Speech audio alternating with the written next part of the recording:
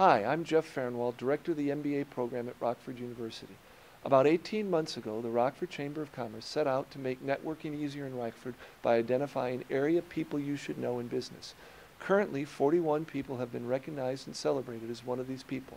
This series of talks, held at Rockford University, was designed to provide a vehicle for the public to hear from and learn about each of the people you should know. I hope you enjoy this talk. To introduce John J. Morrissey, who is President of Staff Management Incorporated, Market Dimensions Incorporated, and Empower HRIS Solutions Incorporated. These organizations are among the community leaders in providing human resource management, payroll, and related solutions to businesses across northern Illinois and southern Wisconsin. Together with John Morrissey Accountants, these organizations comprise the Morrissey family businesses, a family-owned enterprise headquartered in Rockford that is dedicated to providing quality business solutions based on quality business relationships. John is a certified public accountant with more than 25 years of business, financial, and Fortune 500 executive management experience. Hello, welcome. He has developed a broad expertise in accounting, management, financial analysis, payroll, human resources, and business strategy. His leadership, enthusiasm, creativity, and problem-solving abilities are demonstrated every day in the variety of challenges posed by clients, colleague professionals, and these growing enterprises. He is quick to share his professional experiences in service to the community. He has his BS/BA in accounting from Creighton University. He has been the board of directors for Northwest Bank of Rockford, 1998, and the Foresight Financial Group IT and Loan Committee, 2010 to present. Awesome. He is part of the Rockford Health System Director,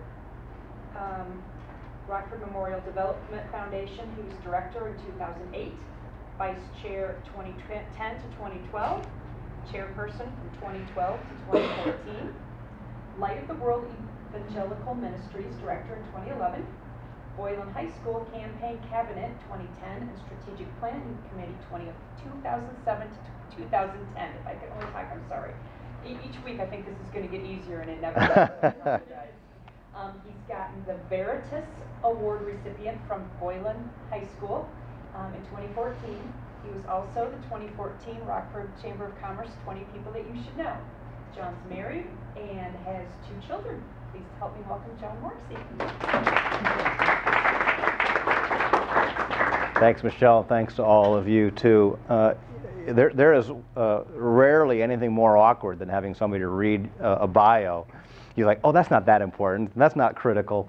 But thank you for doing that, Michelle. It's hard. Especially I scratched out a number of things. Oh, that's not important. I took some of these things out as we went through.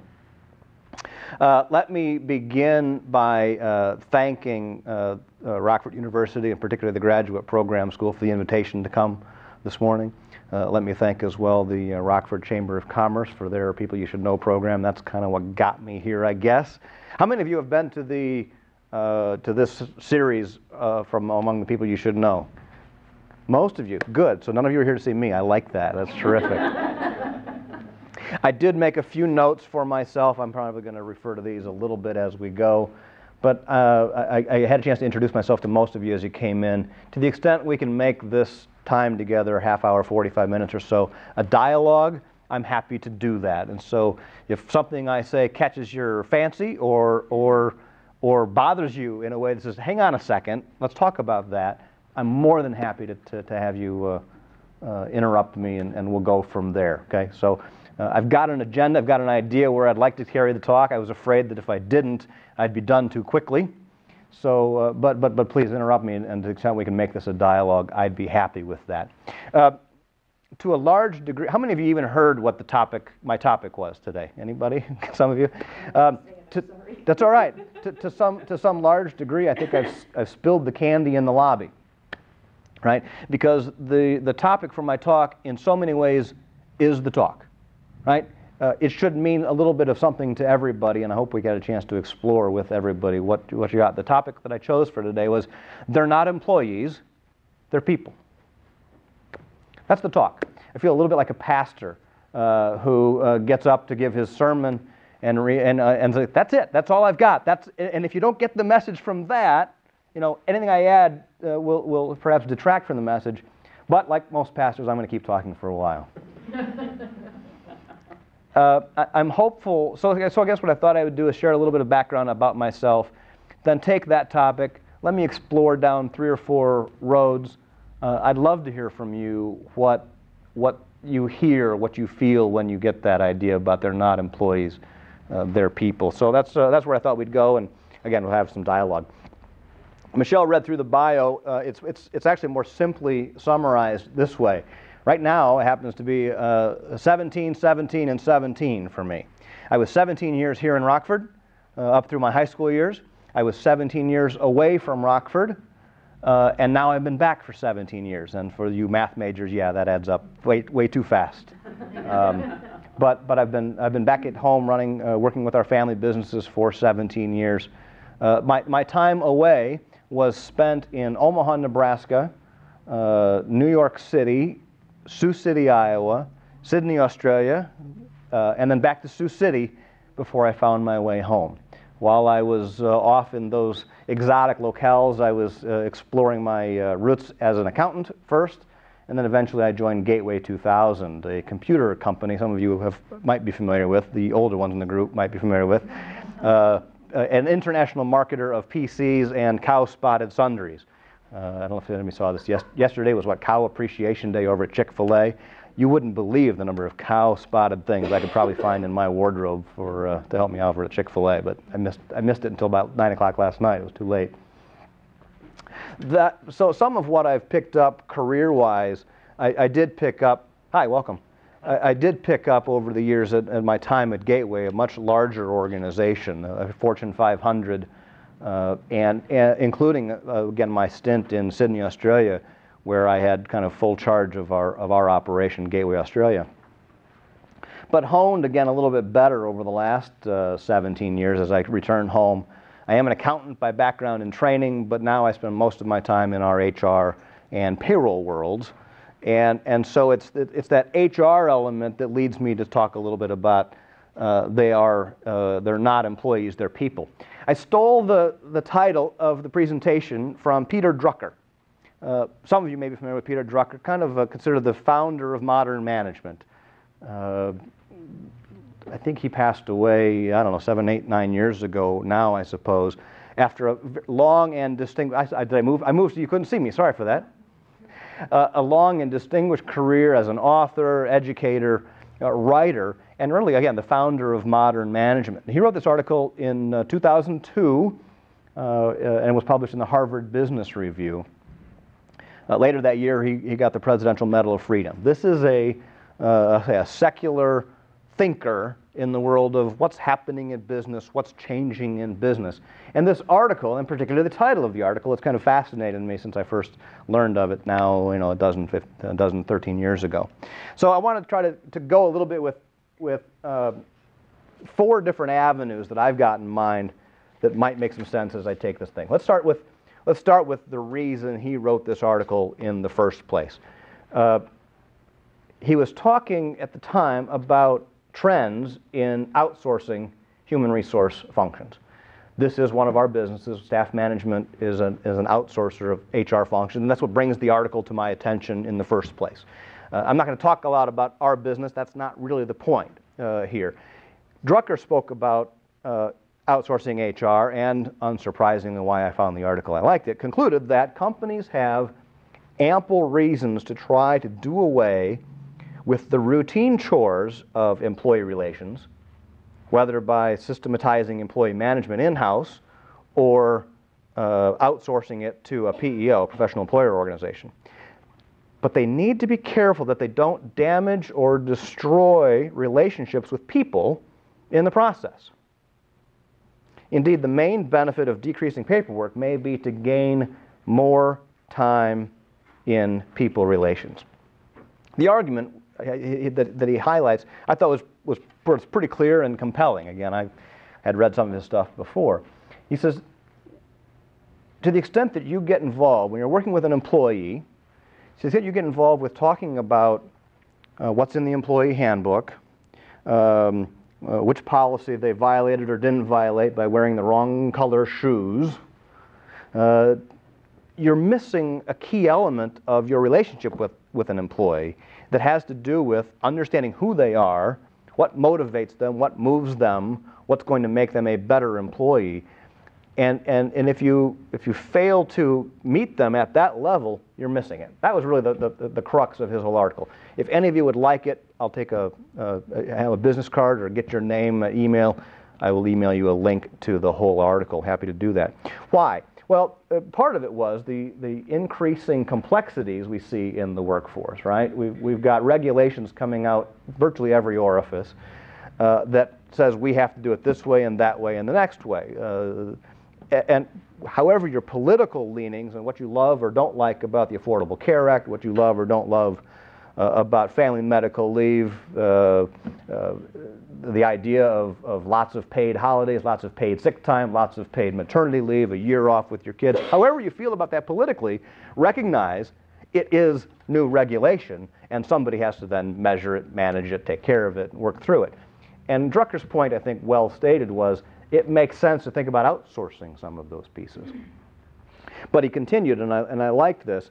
He says it's one thing for a company to take advantage of long-term freelance talent or to outsource its more tedious aspects of HR management. It's quite another to forget that in the process, that developing talent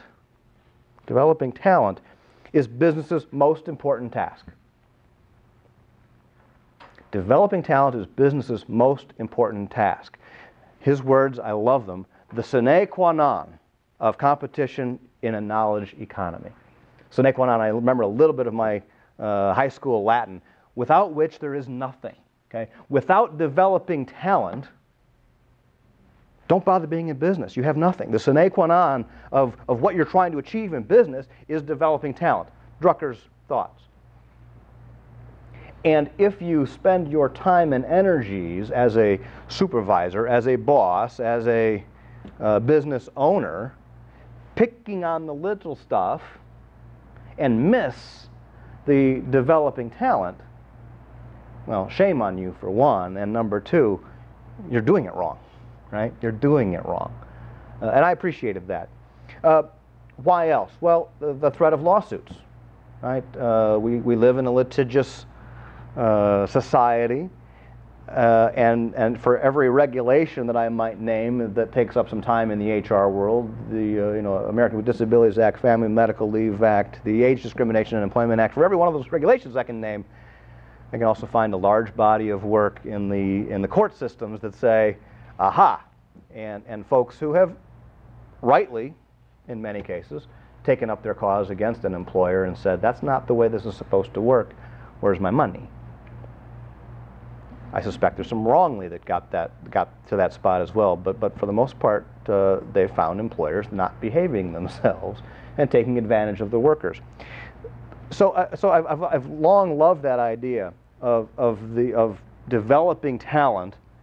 By the way, it's hard to do, hard to make happen all the time, make an everyday habit out of it. But I've loved that idea that developing talent is that sine qua non of competition in the knowledge economy.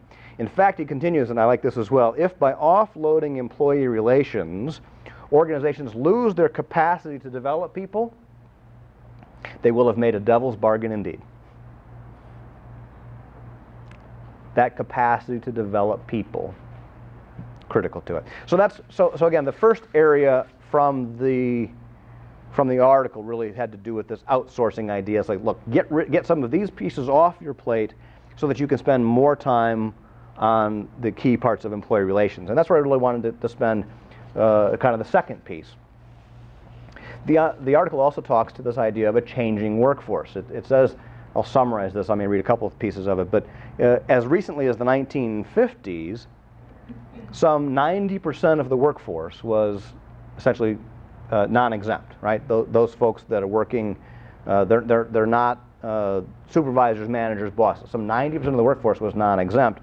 They essentially did what they were told, or at least supposed to do what they were told. That was the idea. You showed up to work for the purpose of doing what you're told. Exempt people, the supervisors, managers, the white collars, if you will, were the ones that typically had the education and the supposed to have had the developed sense of what to do, and therefore were to tell the non-exempt what to do. I wasn't around in the 1950s, so if my picture of that isn't exactly right, forgive me for it. But that's the essence of, you can see the shift, right? Now we have a situation where we've got some 40% of the entire workforce being what Drucker coined as knowledge workers, right? Folks that use their professional expertise, their education, their experience to execute a function, not show up to work, do what you're told, and do this. I don't want to denigrate that role in the workforce. It's still a critical role. But as we've seen this shift, it seems to me, from a group that's, kind of power is held tightly and wielded over a larger group, a larger mass, if you will, to a group where we're knowledge workers and people are expected to use their skills, knowledge, skills, abilities, experience, education, et cetera, to make decisions. Well, so ought your management style have to shift with that. And so again, I think it makes sense to go back to this idea that says, be careful. They're not employees, they're people. Huh? They are associates, they are colleagues, they are co-workers, not subordinates, not employees, not underlings, whatever, right? So even our language shifts a little bit in that regard. We essentially coined this idea of the knowledge worker. But it seems to me that with that shift, we now have to spend more of our time as I'll say bosses, understanding our workforce. Who are you? Why are you here? I've asked in my spot, a couple of you have actually spent time in my organizations, and I've asked these questions of people. Why do you work? Why do you work? I want you to understand your motivation. Why do you work? I'm perfectly okay with the idea that maybe the first reason, I need money, right? I want to have a place to live, I want a car, I'm trying to get my children educated, whatever that is, I need the money. Okay. That may be a reason, it may even be the biggest reason, but I suspect that in many cases it's not the only reason. And as a business owner, I'd love to understand what are those other reasons? And how important are they to you? Well, this is my profession. I gain status from my work. I gain ego from my work. I gain. I want the world to know my creative genius from my work. Whatever that is, I'd love to understand that motivation. So I have to understand the person and that motivation. I want to know what energizes somebody. Where do you draw your energy from? And how can I, as a partner to you, how can I, as a colleague, perhaps use that? It sounds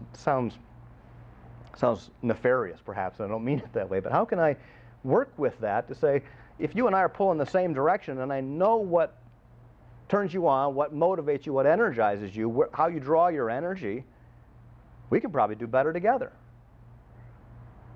Better than if I just say, thanks for showing up this morning, there's the pile of work, go. Several organizations spend a fair bit of time on this exercise now, and while I haven't done it fully through my own organization, I applaud the efforts of those that have. They'll use a Myers-Briggs type indicator, for instance, for everybody, right? Most of us might be familiar with Myers-Briggs. Extrovert, introvert, thinker, feeler, intuitor, sensor. J&P, judging and perceiving. Thank you very much. And why do they do that? Well, it's to understand that worker, understand that colleague a little bit better. And in many cases, not just boss to, I'll choose my word, subordinate, boss to, right? But sometimes it's colleague to colleague in a way that says, this is how I have to approach this person if I want to get something done. This is how I have to, Mary Beth and I did take the Myers-Briggs, this is my sister, Mary Beth, who's back in our organization, and I think our folks had us do this, how many years ago? Teenagers? I didn't think it was that long ago, but okay. Okay, maybe early. One of the things we learned about each other, Can I share? Do you mind? Sure, go ahead. On that scale of thinking, feeling, right? Are you all familiar with Myers-Briggs? Okay, so I'm not talking a crazy foreign language. It takes those four pieces, extrovert, introvert, and puts them on a continuum and says, where are you along that continuum? So extrovert, introvert, thinker, feeler, sensor, accountants would be sensory, I don't know, engineers might be sensory, who'd be intuitive, movie makers maybe, very intuitive folks perhaps, I don't know. But they're all on these continuum. Well, one of the things we found out as Mary Beth and I both did this thing was we were mostly kind of down the middle, except in one category, thinker, feeler. Me, dominated by thinker. My sister, not so much. Dominated by feeler. We actually uncovered, I think, the source of some of our teenage angst. We just didn't like each other. Well, we didn't think about things the same way. Yeah, stop that. If you'd have thought about it, you wouldn't have liked me. I can promise you that. I found that helpful to understand a little bit about her worldview. And I'm grateful that again, my mother, who was active in the HR world, developing that, what pushed us to get that, because I think understanding the worldview of a colleague or a subordinate starts to help you understand who they are, what they are, where they're coming from, and puts you closer of a mind to say, they're not employees, they're people. Yeah? Myers-Briggs happens to be one of them. It's an oldie but a goodie, we'll say. There are dozens, I suspect, of others. The colors, right? I'm a blue, you're a gold. I did that one with my wife and daughter. My daughter, she was maybe 15. We went through this, and is convinced that because I'm a gold and she's a blue, I will never ever understand her. As a 15-year-old kid, I'm sure I wasn't going to understand her much anyways. And at 19, it's only marginally better. But whether it's Myers-Briggs or, again, the colors or whatever other approach, I think there's some value to seeing some of those trends in the workplace to understand, especially knowledge workers, especially those who are expected to do a professional job, to do things. So we could also go, there's a whole bunch of research on the generational differences in the workforce, right? Boomers and millennials and Gen X and Gen Y and digital natives, my favorite new one, the people that grew up digitally native. Question? When you talk about the 40% what do you call them, knowledgeable? Knowledge workers. Knowledge workers, are they automatically supervisor, or could they also be not supervisor, but just because of, we educated? Yeah, Cindy, that's maybe it's not necessarily a supervisor. That's a very good question, Cindy. No, I don't think that certainly as I use the term, but I don't think as Drucker intended the term, that knowledge worker necessarily meant supervisor. There came out a nice body of work that tried, in fact, to encourage bosses to say, look, some people will be better as team leaders. In other words, they have a skill or a sense about them that helps them develop people, and others are better suited as individual contributors, right? So the person who is exceptionally good, I'll use an engineer. I probably shouldn't because I don't know that much about engineering, I suppose. But some people will be a very good engineer, and you wouldn't dream of putting them in charge of a team of engineers, right? Because that's just not how they're built. And other people may, in fact, be marginally capable engineers, but have a management bone in their body that says, but I know how I can get a team of people to get the job done. And so no, I don't think the knowledge worker necessarily meant supervisory, but it did mean, and again, remember, some of this writing is now even pushing 15 years old, 20 years old. It meant that I was using more of mind and less of fingers, right? Less of just going to the factory, right? So that became that knowledge. That 40% number may very well be higher today, and I think the research would suggest that that's one of the challenges that the U.S. has faced, is that shift, kind of a dramatic and reasonably quick shift away from some of that, it has led to outsourcing of factory-type jobs to Asia and Central America. Again, good, bad, or otherwise, but it's made for some dramatic shifts in our economy. Sure. I'm sure this comes up in conversations even with colleagues in other businesses. In your experience, do people kind of, when they are approached with the idea of getting to know their workers in that fashion, is there more of a disbelief that that's actually something that will affect the bottom line, or is it just a difficulty in knowing how to actually utilize that tool and harness that energy? I don't know. It's an excellent question. How do we take the all right. You've heard the phrase that to a man with a hammer, the whole world looks like a nail, right? Okay, because if that's the tool I have, then the whole world looks like a problem to be solved. Oh, I'm an accountant, so I do have this sometimes dogged focus on a bottom line for a business, mine or for a client. And it is difficult sometimes to draw a line from that bottom line back up through an organization to say, yeah, but were you nice to your colleagues today? Do you understand who your colleagues are? Do you, that's not an easy or straight line. Or even placement too, I'm sure, to say whether or not that was the right person for that right. Well, that's right. So, and the other piece that Drucker spent a fair bit of his time researching and writing about was management by objective, right? So this whole idea of sitting with an employee, setting goals, SMART goals, right? Specific, measurable, et cetera. We've all seen most of those things. It is largely born out of some of Drucker's work that says we're going to set objectives here, targets, goals, all of which were then designed to say, yeah, let's get this to the bottom line. Drucker then and still has his detractors that say we shouldn't have spent as much time focusing on those kind of management, that kind of management by objectives. As a pure capitalist, you might argue bottom line, bottom line, bottom line, bottom line. That's how do I get to the better bottom line? I think, and this was, I'll jump to one of the conclusions I was going to get to at the very end of my discussion is this. I think it's important that you understand the role that other people have in your organization and work to that end. The example that comes to mind as we're talking about it is probably a Henry Ford. And I know about you this much about it, right? So I don't mean to disparage Ford or the family or the company. But he didn't, I don't think, as I've done some of my reading, I don't think his approach to using people in his organization was really necessarily very magnanimous. It was, I can get people to do this manufacturing job faster, easier, cheaper than I can go build robots, mechanicalized things to do these things. He understood that for a production line to progress and for him to make money at the bottom line, he needed people to do menial, repetitive tasks.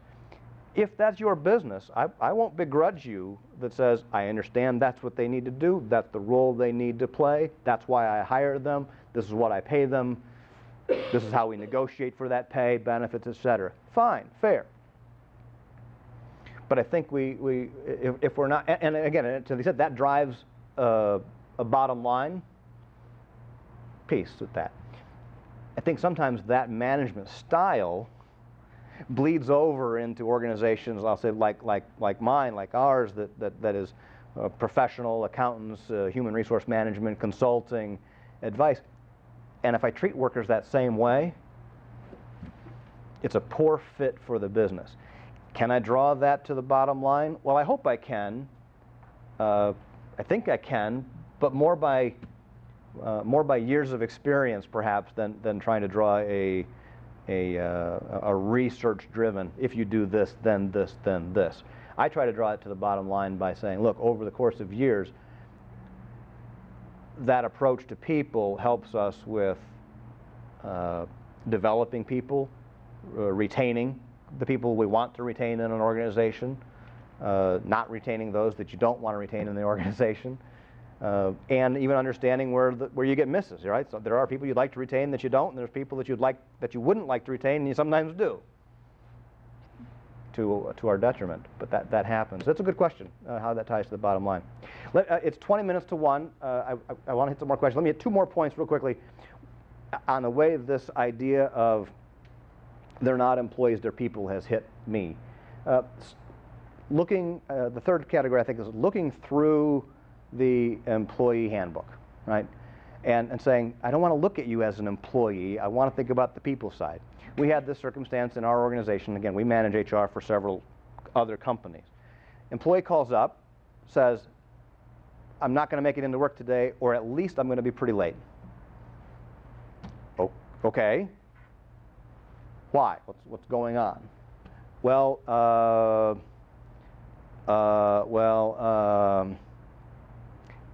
I'm being arrested at the moment.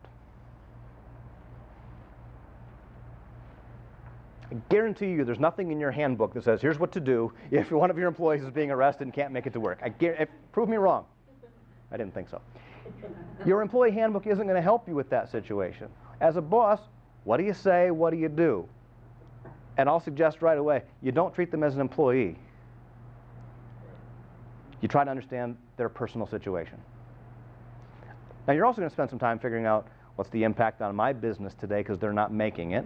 What's my impact on my business tomorrow when maybe I have to try to figure out, did they get out for the day? What were they in for? What were they being charged? Right? I mean, think of it. Where does your mind go? A person with some bad parking tickets that caught up with them and they're being arrested, and depending on your business, you go, whatever. Don't let it happen again. You missed work. Stop it, right? A person who hurt somebody, and your mind goes different places. And I guess my encouragement is you cannot spend your energies as a boss thinking of that as an employment situation first. You need to think of it as a human situation. Similarly, when we're faced with illnesses in the workplace, physical, mental illnesses, employee that says, I'm having panic attacks. Okay, well, that's real. I get that. What's the impact to the business? What's the impact to clients? What's the impact to what's going on? But at some level, it's also, how can I help you get well, healthier? What role is the business playing, or stresses that are here playing? You have to, in my view, look at them as people, not just employees. So that's the third area that my mind goes to with that. And the last quick area is this.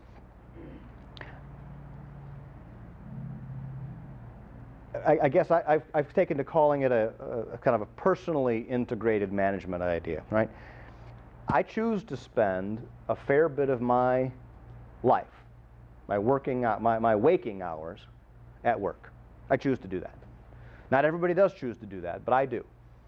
And I don't think it's right or fair for me to say, that's who I am at work, and this is who I am outside of work. I think it's important that we work towards greater integration of ourselves, greater integrity, greater integral, getting these forces to make sense one against the other. Okay, so it seems to me, and I come from a tradition of faith that's important to me. Doesn't matter which faith, frankly, but because most of them teach love at some level. I think it's reasonable when I hear they're not employees, they're people. It's a reminder to me, it's an exhortation to me that says, don't make this all about work. Look through to the situation, love first, and then sort through whatever challenges that might create. Those are the 4 areas that I thought I'd spend my time talking about. It's now 1:45. I did promise that I would wrap up to the point that I'd let you all get back to your desks at 1 o'clock. I am happy to stick around for a little bit and answer whatever questions you may have, or at least make fun of you for asking them. If you have questions now, or would like to further the conversation, or share with me something else that hits you when you hear they're not employees, they're people, I'd love to hear it from you. I'd love to.